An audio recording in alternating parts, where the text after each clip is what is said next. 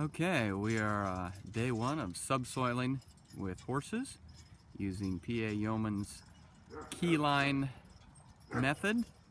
A keyline is a contour line starting at the key point, and you can research that or Google that. Essentially, we have taken an anhydrous knife and fabricated a subsoiler for the back of a Pioneer 4-cart.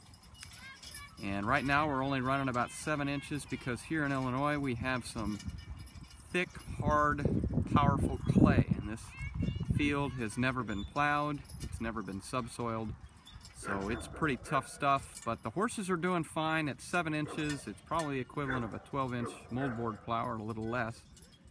And we're going to see if we can get this soil to begin to rejuvenate, get some water, oxygen, and bacteria and fungus down in those crevices, and get better soil.